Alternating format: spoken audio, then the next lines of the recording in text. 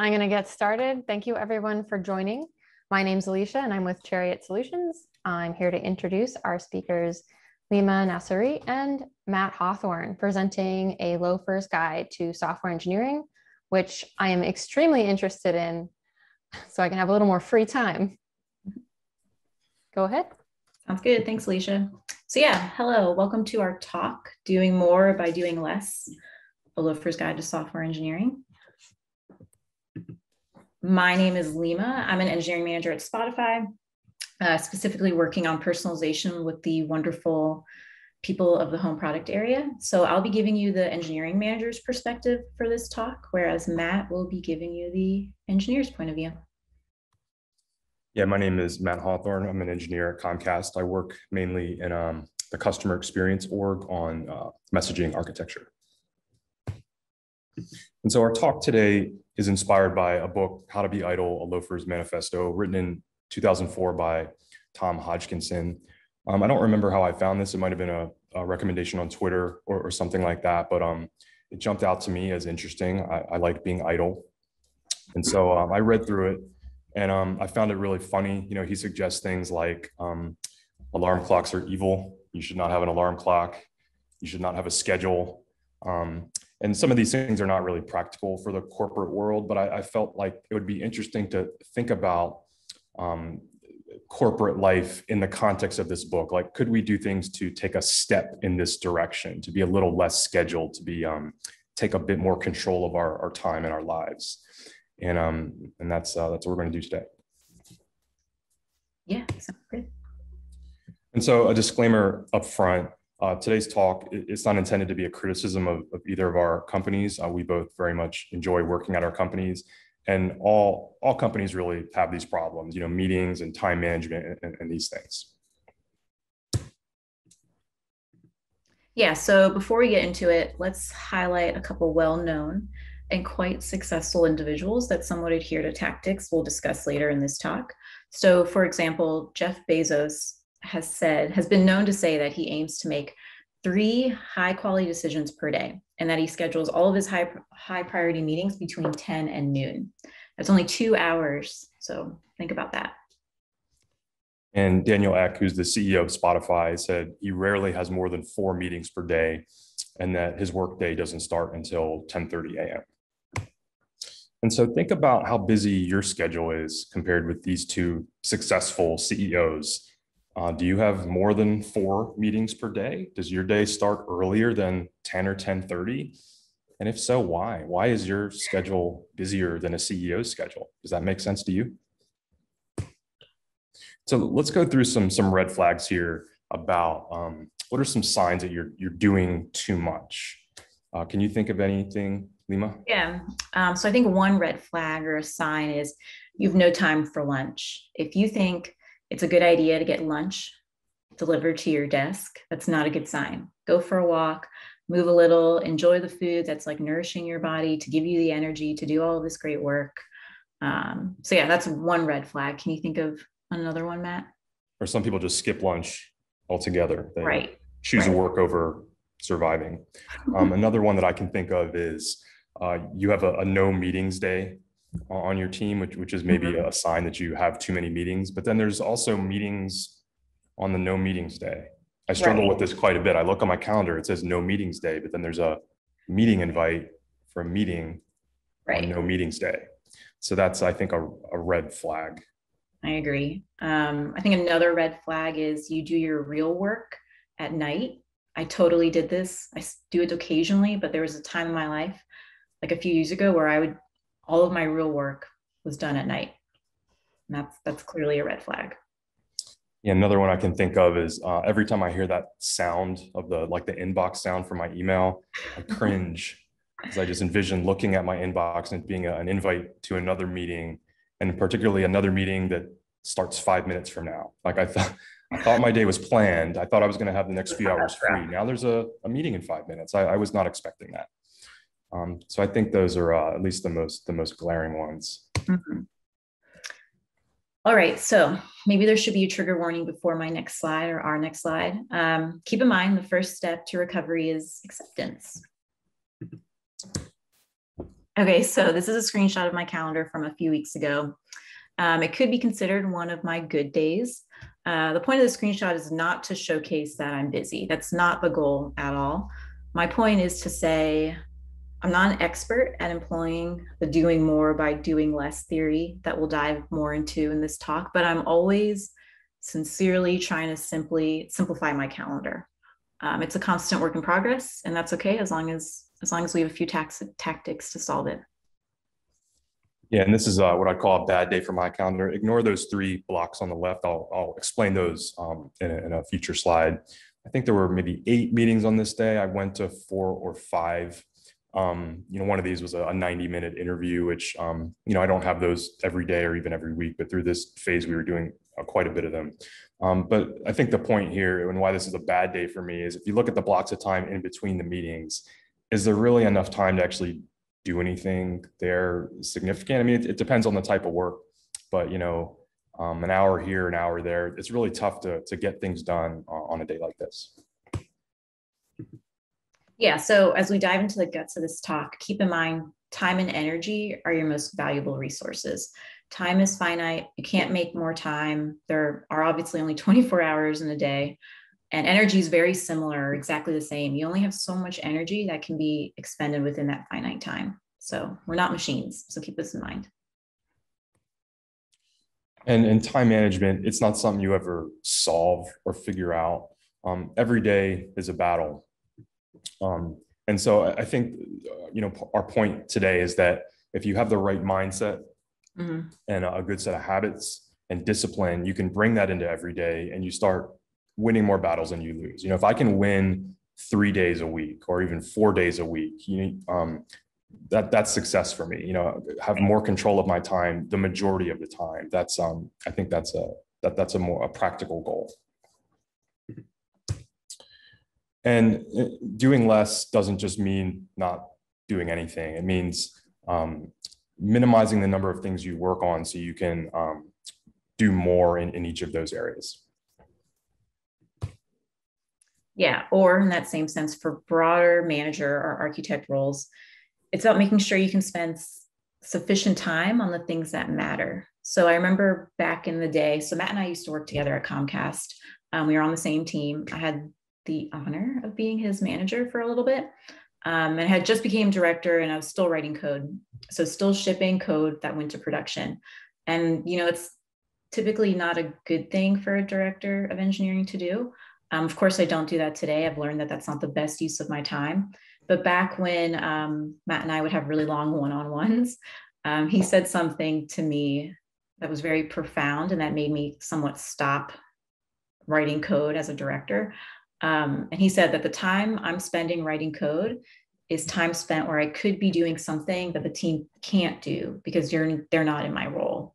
So in essence, as my role at the time, I wasn't spending my time on the right things that mattered given my role.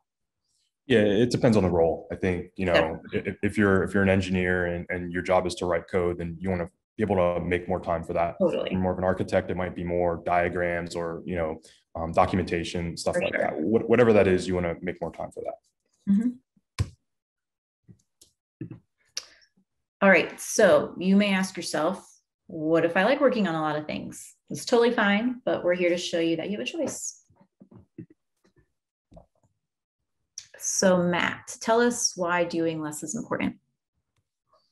So I'm going to make a software systems to human systems analogy here. So if you can imagine what I'm calling a typical HTTP service with a bunch of clients on the left, and this service, maybe is interacting with the data store, maybe is calling some other services, might be writing some data to disk.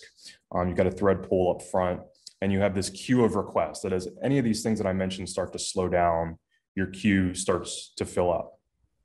And typically in software systems, as your queue fills up, requests start seeing higher latency. So requests get slower. But with regards to human systems, your timeouts are going to be a lot longer. It's typical for like in software systems, your timeout might be 100 milliseconds or 500 milliseconds, 1 second, et cetera. But when humans interact, you don't typically interact with humans with a 100 millisecond timeout. That's not reasonable. Timeouts are more hours or days or months. Sometimes it's even, you have a quarter to finish something. Right. And so I think it's not so much you're going to start seeing timeouts to your human clients. It's just that you're going to start completing your tasks with a lower quality. Basically, you're doing more things with less quality. Another way of saying that is the more things you do, the worse you are at everything. And so to talk about more in terms of data consistency, there's the CAP theorem, consistency, availability, partition tolerance. And so the notion here, people typically say, choose two. You can't have all three. I try to look at it like it's not that the one that you don't choose is a zero. It's that you're just optimizing for the other two. And for example, if you say I need a system that is strongly consistent and partition tolerance, typically there's nothing you can do about that if you're going over a network, then your availability is going to suffer. In other words, your latency is going to go up. You can't defeat the CAP theorem. I see someone probably at least once a year, someone will think that they can have a strongly consistent system that somehow latency does not go up. I have never actually seen that happen successfully. It's one of those things that I think we forget it and then we try it and then we remember that, oh yeah, we can't defeat the CAP theorem. So this is what I'm calling the SAP theorem, which I'm trying to apply the CAP theorem of software systems into human systems, where I think there's three real things you're trying to balance here. There's sanity, availability, and productivity. And you have to choose the two that you want to optimize for. And so for me, typically, I'm prioritizing sanity. And so I'm either going to be sane and available, which means I'm going to be available for meetings, available to fix production issues or investigate production issues, things like that. Or I'm going to be sane and productive, meaning I'm writing code, doing documentation, doing diagrams, that type of work. I can't do all three of those. And so my days are typically one of those two. And what about you, Leemay? Which two of these do you typically optimize for? Yeah, so I guess it definitely depends on the day. Probably as a manager, I do optimize for availability because I feel like I need to be available for the wonderful humans that I get the luxury to manage. And then productivity in some sense, in that my team is productive. Maybe it's not necessarily me, but if I'm available to unblock or, be there for emotional support or something, it makes my team more productive. And I think I gain my sanity back on those no meeting days. We have a weekly no meeting day on Wednesday, and I get to I barely have any meetings, and it's wonderful. All right, so availability, productivity, Matt just described that in the SAP theorem of his. So your availability and productivity balance depends on your particular role. So examples of high availability roles could be, production on call. If you're on call for a tier 1 or service that is taking a lot of traffic for users, and you just need that to be available. So being available to handle issues when they arise is important, right? Another example could be an engineering manager with many reports. I think I've alluded to this, but I was very lucky that when I was an engineer, I always felt somehow magically my managers were there for me. Whenever I had something to deal with or something I needed their help on, they were just always there for me. And as a manager now, I'm like, how did they make that happen? So I feel a similar responsibility. You never know what people are dealing with. Life is complex. Let's make work less complex by being there for your engineers. In other words, highly available.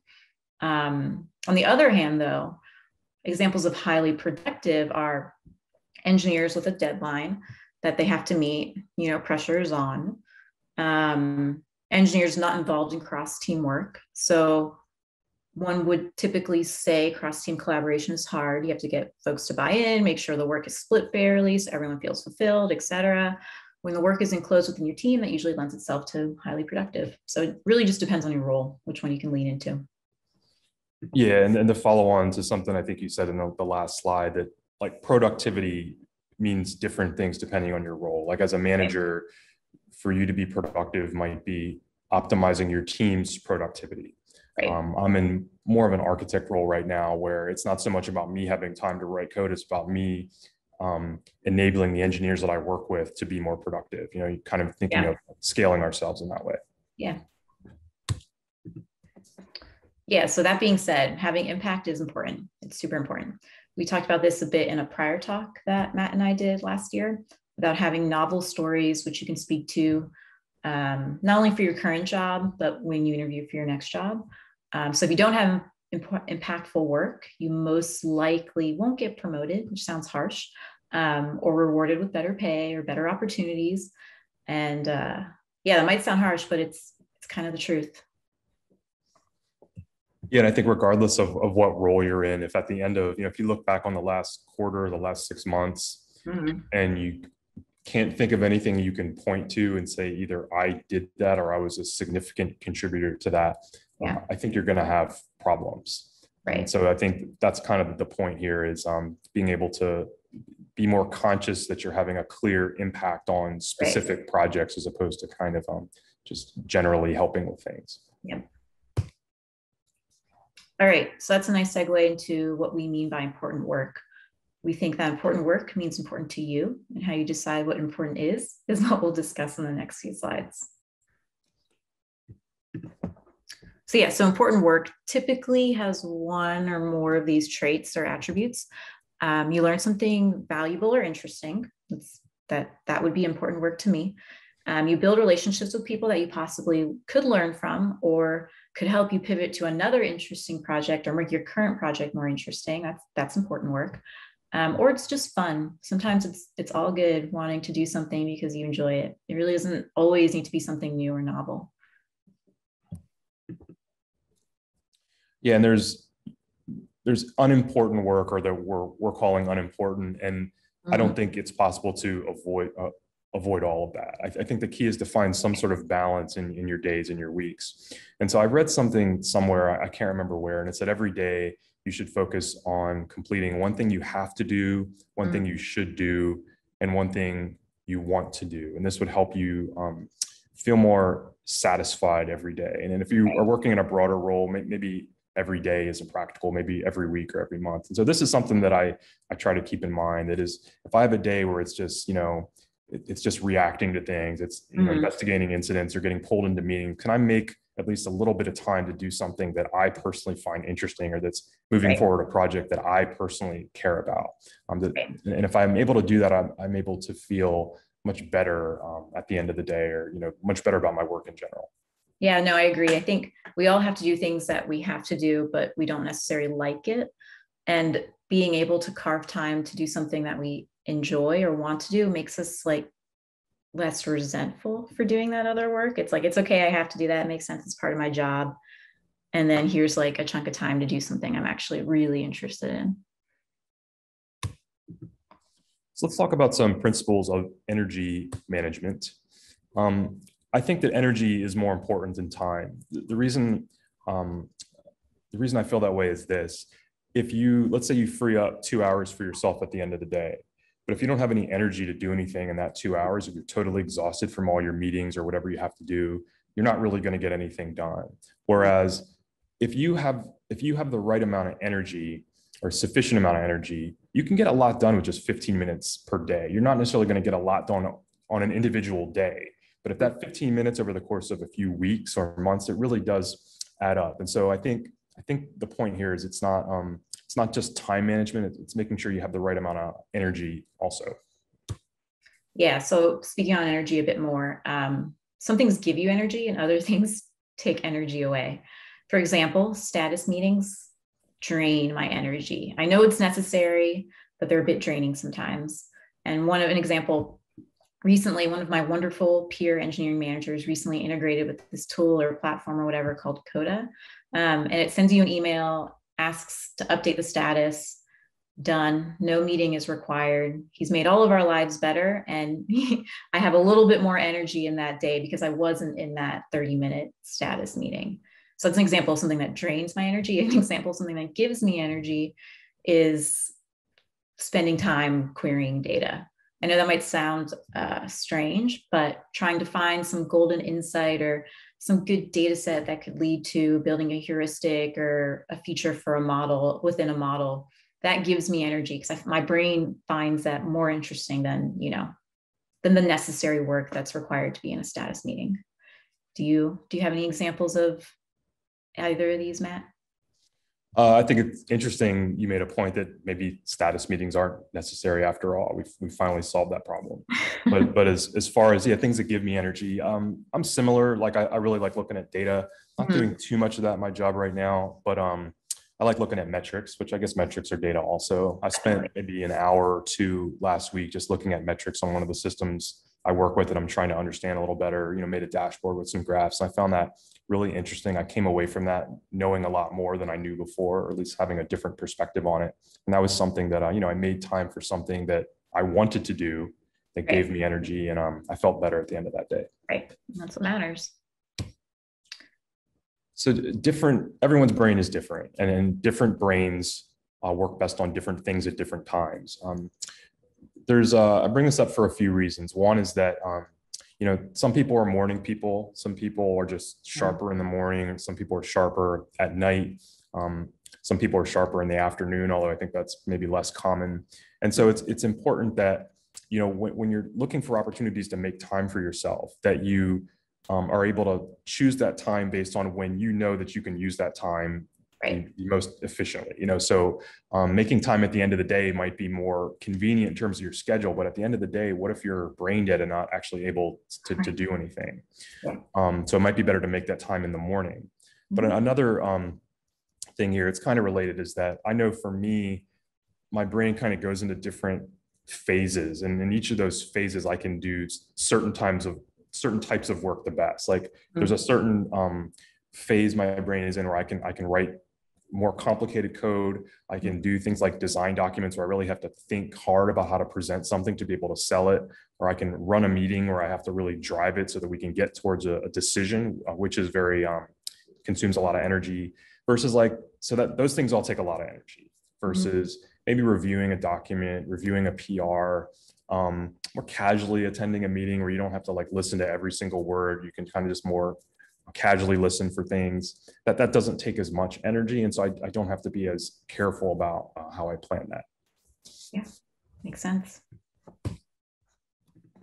Yeah, so simply said, the less things you do, the more energy you have to give towards those things. And the energy is it's higher quality that you're giving towards those things. Okay, so let's talk about techniques for doing less. Schedule focus time. There are apps that can actually help with this. Like there's an app called Clockwise that I see a lot of folks at Spotify have integrated within their Google Calendar. How the app blocks said focus time, I have no idea, but I see it says focus time. And that helps. That focus time can be used towards doing those tasks that are somewhat harder to do if you've got 20 different meetings that you have to attend within a day. Sitting and thinking is working. I think that we all define availability in different ways in terms of for some people, if I'm not in a meeting, that means I'm available to go to another meeting. But I don't really think of it that way. I think of it if I make time to sit and think about a problem, maybe you're writing some notes, but however you want to do it, that time is important too. That time is helping me move towards a goal or solve an important problem for my company.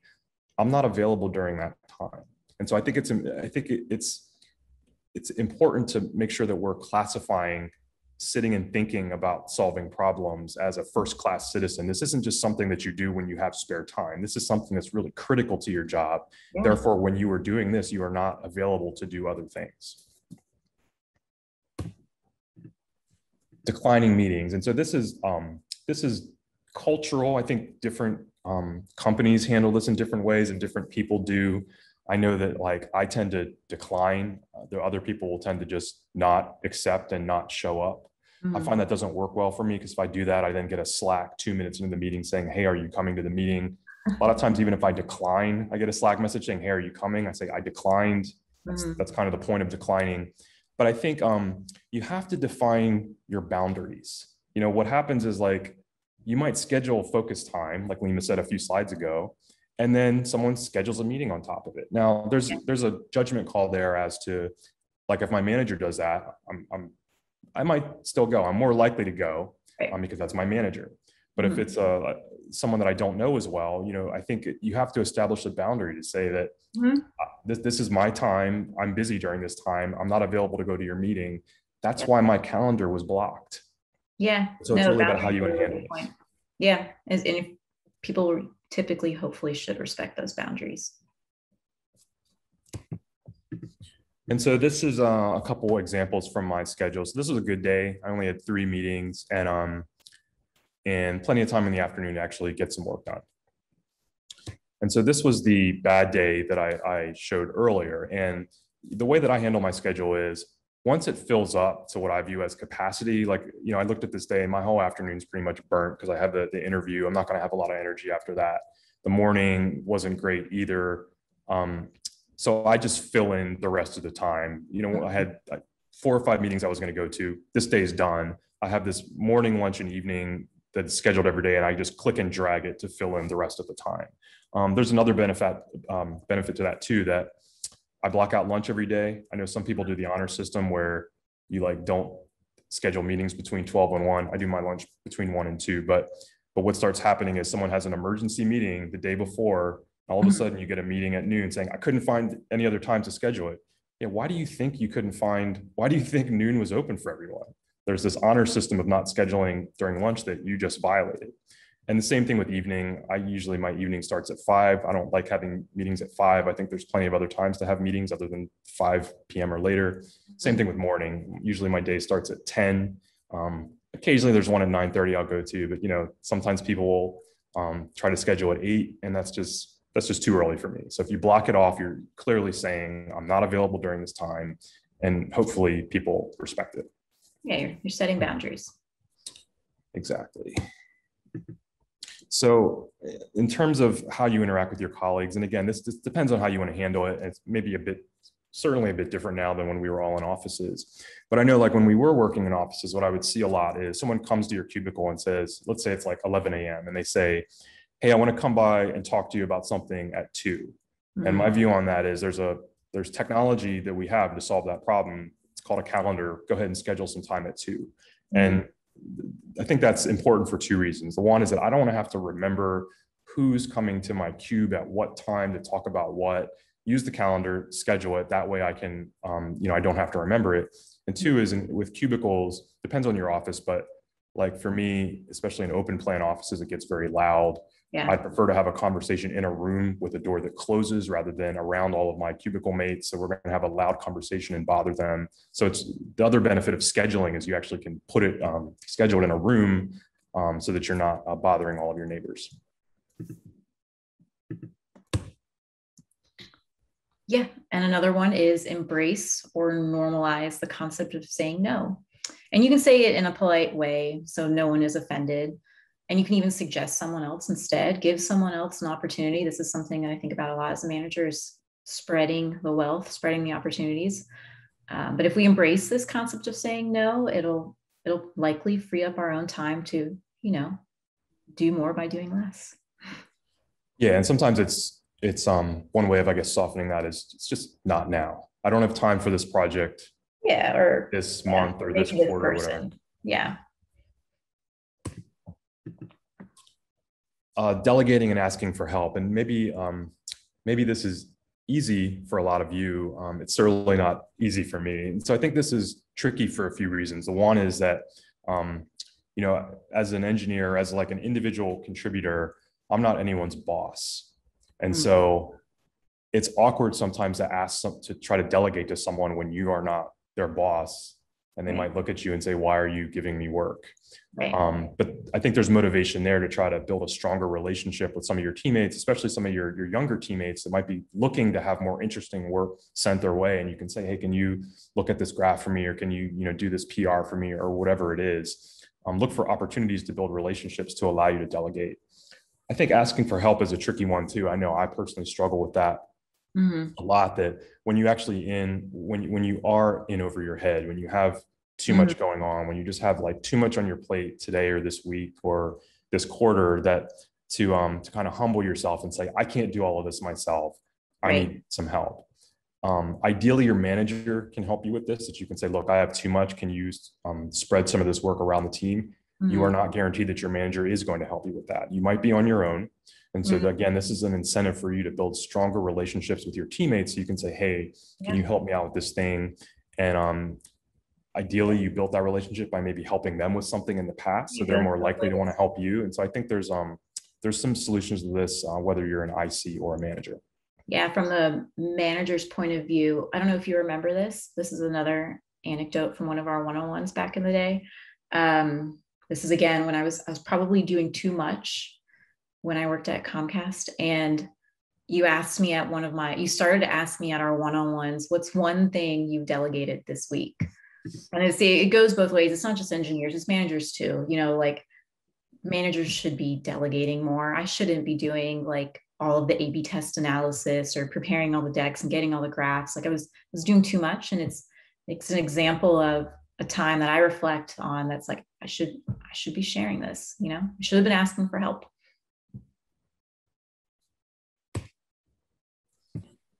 I think that a lot of what we're talking about today is prioritization, right? Focus on stuff that's important, kind of push the other stuff to the side or deprioritize it. But I find that there's two types of work that are the hardest to prioritize.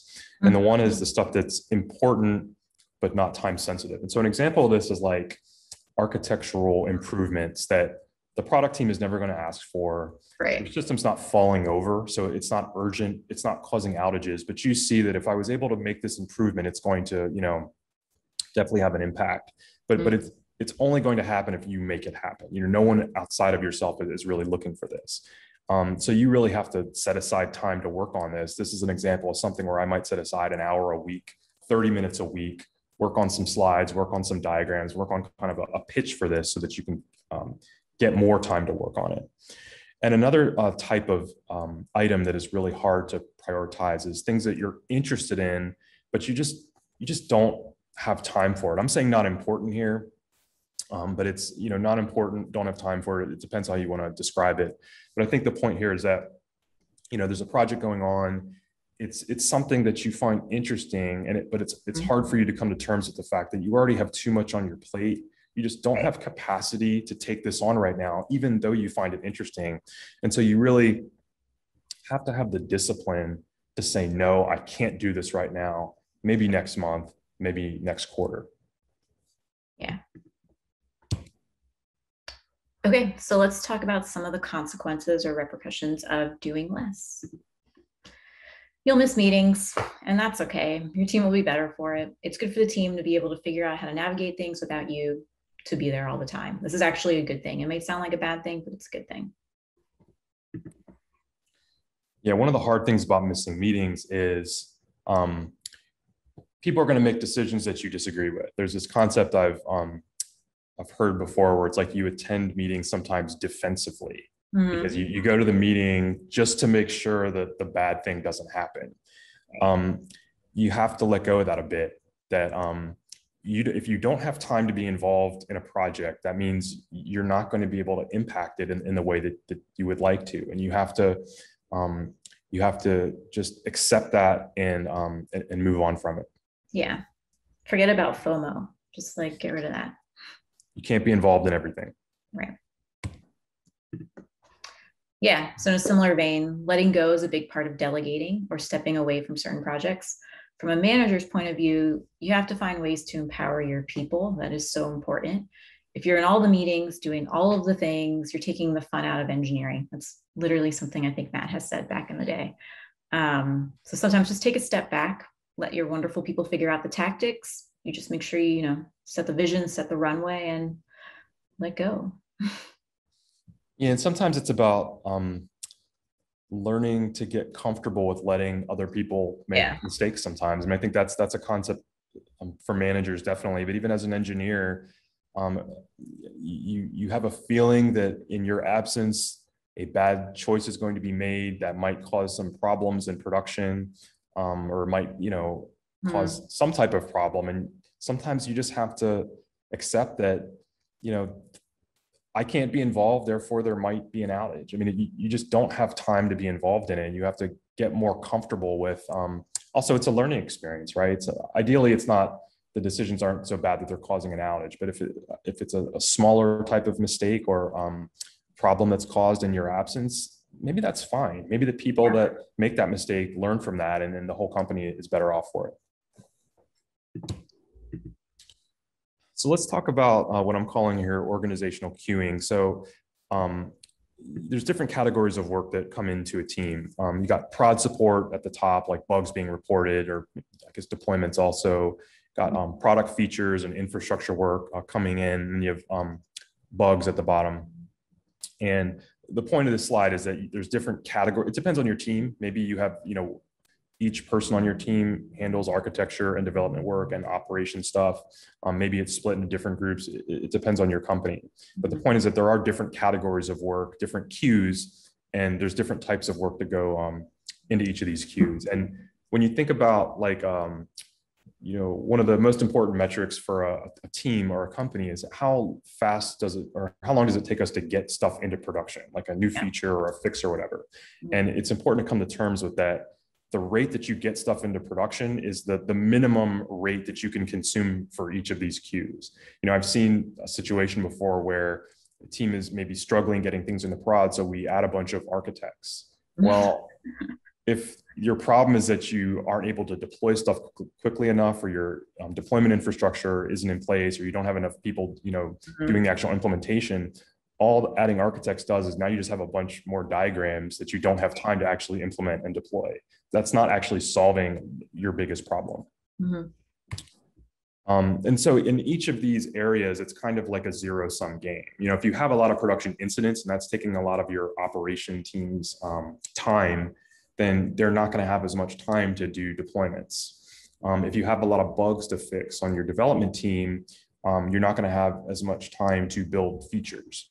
And if you have a lot of new features to design, like more complicated features that need like more architecture work, you're not going to have as much time to do the infrastructural architecture work. And so if you just imagine one of those queues from the last diagram, each of these circles here is one of your team members. And so, each of your team members is like a consumer of the items that are in that queue, and then the work is completed. And I think it's important for individual contributors to think about the volume of items that you're taking from the queue, but also the diversity of those items. Are you taking all architecture work and no operations work? And how do you feel about that? You want to find a way to ensure that work is balanced fairly across your team. Now, it's not necessarily going to be balanced evenly. It depends on your team, depends on your skill sets and all of that. But if you, and think about how that maps to your interests, I think, something that can happen is you're involved in a lot of like operational stuff, production fixes, outages, that type of stuff, but you want to be involved in more like longer term architecture work. You have to find a way to, so that the operations work that you're taking is being spread more fairly across your team so that you can take on more work that you're interested in. Oh, sorry, this was your slide and I took it. Okay. You can take this one. I'll go for it. So there's a few different techniques to achieve the balance I was talking about. On-call rotations are a pretty common one, where that's a way of ensuring that we are all at least sharing the burden of supporting these systems in production. You would think that every company has an on-call rotation, or every team, but I really don't think that's the case. I think there's a lot of situations still where there's like one person that just absorbs all of that, and that's certainly not fair. Yeah, and when there's the example of something that we're working through right now is there's shared infrastructure. Which team, is everyone on call for that, or is it a specific team? Do we rotate those teams? Yeah, it's like a universal problem. Yeah, and I think docs and knowledge sharing also help. If you find that you are always having to answer questions about something, people are always coming to you on a certain topic, write a doc, start pointing people to that doc. You just freed yourself up some time. Or maybe you write a doc to describe how to maintain a certain part of your software stack. Now you can point your teammates to it and say, whoever's on call can handle this now. I'm not going to be the only person that does it. You just bought yourself some time. All right, so final thoughts on our talk about doing more by doing less. Again, time is finite. Time is actually a gift, one could say. So use it wisely. Your time is valuable and your time is yours. Yeah, don't just think about time management. You want to make sure you're thinking about energy management too. In particular, when you do free up time, make sure that you have energy to actually use that time effectively. Yeah, keep in mind what's important to you, as we articulated earlier, and make time to work on those things. There's a balance between taking one for the team occasionally and then doing that task that drains you over and over again. So yeah, so just make sure there's a clear balance. And what's important to you will likely change over time, especially as you move forward in your career. Maybe you go from an engineer to an architect. And so, it's not so much about freeing up time to write code. It's more about, diagrams or working on more forward-looking stuff. Going from an engineer to a manager, the way you think about productivity is going to change. The way you think about availability certainly has to change. And even, changes in your personal life might affect the way that you think about your work-life balance and things like that. I think the key is that the specific things you're optimizing for might change. The important part is that you're thinking about the mindset and the habits to allow you to take more control of your time. And that's it. Thank you. I think we're going to take some questions if we have any. Thank you very much. Yes, we do have questions. And if anyone has questions, please send them in Zoom chat or Slack Room B. So first off, this one's a bit of a long one. Since we started working remotely, it's helped manage time better. In the office, people would stop by for various reasons and you didn't have a block of time to focus on something difficult. So in this way, remote has been liberating and an important productivity boost. Any thoughts on how the last year has impacted your work? Yeah. Also, hey, Paul. That's Paul Dwanell. We used to work together. Yeah. I mean, back to the office I totally agree that I feel like I'm more productive at home. I remember when we used to work at Comcast, I would sometimes hide to be more productive. I would actually hide on his floor because I worked on a different floor. I think I'm actually starting to see a trend where I'm too productive. Like it doesn't stop. Like I need to stop at 5 or stop at 6, right? Like there are instances where like I haven't walked the dog for 6 hours. Like, and that's not, the dog needs to go for a walk, So I'm going through a different experience right now, especially because it's so fun. Like it's hard to stop. Matt, what are your thoughts? You're too productive. Yeah, I mean, I definitely think like it's definitely helped to establish some boundaries in terms of we no longer have to hide because we're all kind of hiding in our houses. And I used to also now. I used to also hide when I was in the office. I think you made a good point, Leemay, about like this is just like a general working from home problem, that the boundary between like when the work day ends and your personal day begins and vice versa is kind of fuzzy now. I kind of like that though. I don't think I am having the problem of being too productive. I think that's maybe years and years alone. But I think I like the fact that I can work at different times. Like maybe I don't have anything going on between 3 and 4. And so I don't have to work between 3 and 4, but I might work between like 8 and 9 instead, because my brain just might be sharper at that time on that day. So I think that the flexibility is definitely one of the nice things that I appreciate. Thank you. Do you find that focus days make any difference? Or does it only serve to cram the same number of meetings into fewer days? Yeah, no, we have that problem. Or I sometimes will do that. Like I'll cram everything just to keep Wednesday pure, or the no meeting day at Spotify pure. I still think it helps though, even though there's cramming, like just because I actually have a whole day where I don't have rarely have meetings, and in place of that, I think I'd have a few meetings on that day, and I can't do like I can't like read a design or like a doc thoroughly when I have like a meeting every 2 hours. Like just having the focus time where it's the entire day helps me at least. And then I feel like I'm more energized for the following day, even if it's crammed. Yeah, I think we should do like the opposite of focus day. I think we should cram every meeting into like one day. Just let's have straight like A 9 to 5 marathon. or even like 8 to 6 all meetings, and then the other days are open. And like there's such there's a quote I heard once about like it's very often you have an hour long meeting and it goes like 2 minutes over, and the reaction will be the next one needs to be 90 minutes. I think it's the opposite. If you have a 60-minute meeting that goes over, make the next one 30. And if the 30-minute one goes over, make it 15. Because what you'll find is the less time you have, you're going to focus on the important stuff. What's the decision we have to make? Let's get to that quickly. And a lot of the other stuff is going to be filtered out. And so I think the cramming is a good thing because it means there's some things you couldn't fit in, and those things weren't that important anyway.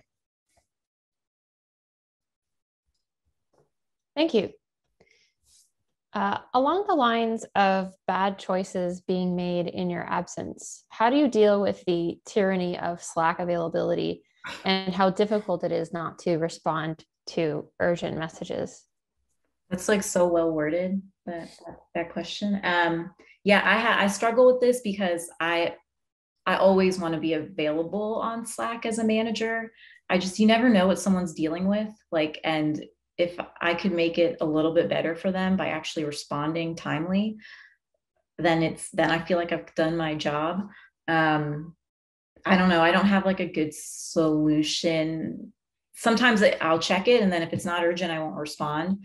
Like it's about setting boundaries, and like I guess it depends who. Like if it's someone directly that like is on my team, I try to have like a quick SLA, like the time in which I'll respond back to them. But if it's like a person all the way on the other side of the org, like, my like SLA is a little bit longer. Yeah, Alicia, could you repeat the phrase? Was it the burden of Slack Tyranny. Tyranny. Well said. I feel like Matt asked the question. The tyranny. So I think you make a good point, Leemay, that like your availability is earned, right? Like you're saying, like if you know that person well, especially if it's someone that's on your team, you might be more responsive. If it's someone you don't know that well, then it's going to be a longer SLA, and I think that's a good thing. I think you're basically saying, in other words, like your time is valuable, right? And the person has to earn that. I think it's a judgment call. I guess it's similar for me. I think you want to have some sense of boundaries. Like if someone sends me a Slack message, well, first of all, like I don't have Slack notifications even on my phone. Like if I go into Slack, I'll see that I have a message, but if I don't go in, I don't see it. That's just, I don't know how you can live without your phone configured that way. But I do check it probably, I would say at a minimum, I get on there like every 2 hours, maybe not on a weekend, just to make sure that nothing's blowing up. And, I might check it at 9 p.m. and someone sent me a message, and it's a judgment call whether I'm going to respond or not. If it's someone that I know and I can do something to unblock them, then yeah, I'm going to respond. If it's someone I don't know as well, it's not as urgent, I can wait till tomorrow morning. I definitely have Slack on my phone, but I don't have it on my watch. So I swear I just heard that Slack noise like 10 seconds ago also. I had to turn my phone the other way so I wouldn't get distracted. What are the odds during that question we'd hear that noise? Thank you. Sometimes just thinking about Slack, I phantom hear that noise. The tyranny of the noise even. Mm-hmm. On-call rotations are difficult when there are differences in experience and skill sets of team members. Mm-hmm. Other than documenting the fix, how do you ensure all calls do not get funneled into the one experienced person? That's hard. Like, yeah, I mean, right now we have shadowing, like there's a lot of shadowing going on with the newer engineers on my team with the more seniors, but I think it's just like making a conscious effort and maybe being okay that some issues will take longer, but it's worth it to resolve, but it's worth it if that engineer then learns something. But that's something I really struggled with when I first joined Spotify. Was we had so many good senior engineers and they would just solve problems so quickly, and then the newer engineers would learn from it by like via the incident call or the like postmortem. but it kind of takes removing that person from the squad. I mean, they're still there for help and like, but they need to step away is the only way I can think of it. Do you have any thoughts, Matt? Yeah, I mean, that question is worthy of its own talk, because I think this is a problem at a lot of companies.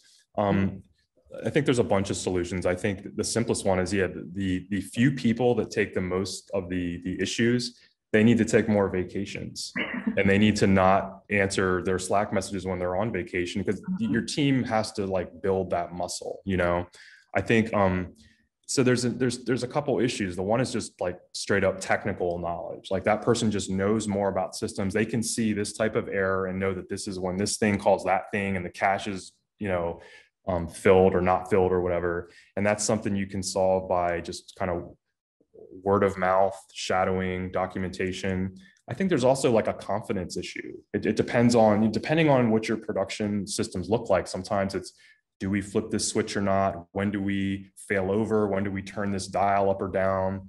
I used to work at Netflix, and there was certainly like, that was our life.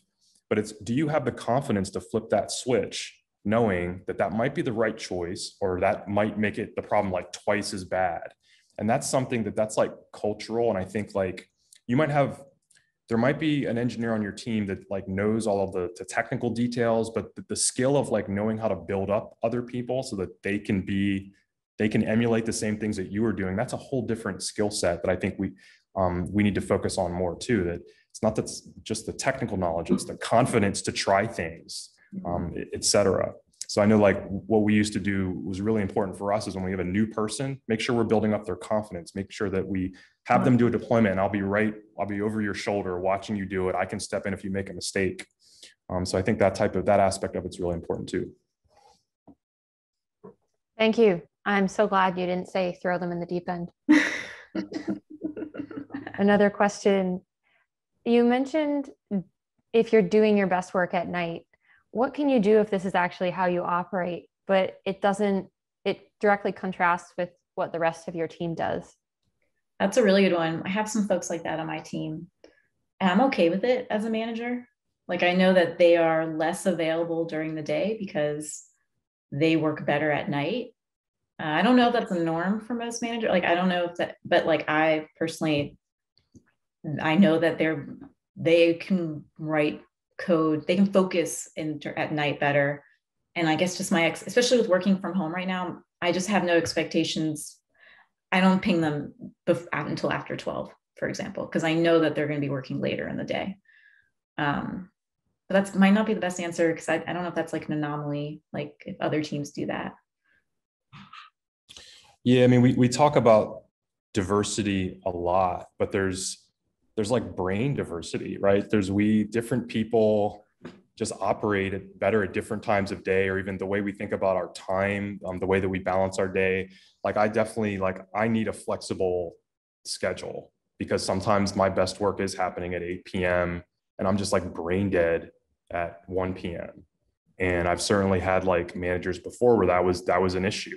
That's, some companies and some teams are more like, you need to be available and able to do your best work between these specific hours. And if you're not able to do that, then it just doesn't work out. So I think it's ideally you have a manager like Leemay that is looking for what your strengths and weaknesses are and is able to kind of accommodate you. But I think if you don't, I don't know, if you're doing your best work at night and like that doesn't work for your team, I don't have a suggestion other than find a new team. I mean, sometimes you're just not compatible with the way your team operates. Maybe like, I don't know, a lot of it is like about trust. Like I trust that the engineers that I'm talking about will, so maybe just build that trust, and then, trust, credibility, all those keywords, and then it should be fine for the team at some point. Maybe that's what's missing. I don't know. But I know that's key for me, is like, I trust them. Like I know they're going to do it at that time. So yeah. Thank you. With the switch to remote, has your estimate of energy drain changed between in-person meetings, being on camera, or meetings off camera? Yeah, I think I can. I know for some of my one-on-ones, we both decide to go off camera. Like we just talk and there's no video on, and it feel it's easier. Like it's less. Not that one-on-ones are draining, but sometimes it's easier to talk when the video is off.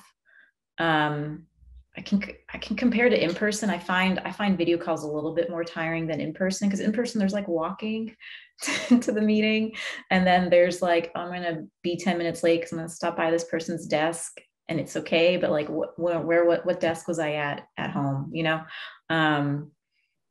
But that's not really the question. But I know that with regards to drained energy, it's more draining to have the video on, because I feel like I have to be present and look presentable and all that good stuff. Yeah, I think the team I'm on now, most people keep their cameras off. Oh, nice. Which is refreshing. I mean, if you want to have your camera off, turn it off. I mean, I think especially if it makes you feel better for any reason. Yeah, I definitely think, I mean, with video meetings, you don't get the benefit of like being able to, I don't know, enjoy the scenery. It depends on what your office is like. It gives you, or walk, like Leemay said. But yeah, I think I'm not sure if the core of your question is like, do you notice a difference in energy drain whether camera is on or off? Yeah, I mean, camera off is a lot more relaxing. And so I think if you feel the same way, just turn it off. Thank you. Despite us being on camera right now. That's everything I see for questions in Zoom and Slack. If people have more questions, the conversation can continue in #RoomB, hashtag being the room symbol. Again, thank you everyone for joining. We've still got a few more talks in the afternoon. Thank you, Leemay and Matt. Yeah, thank you. Yeah, thanks, Alicia. Right. Goodbye, all.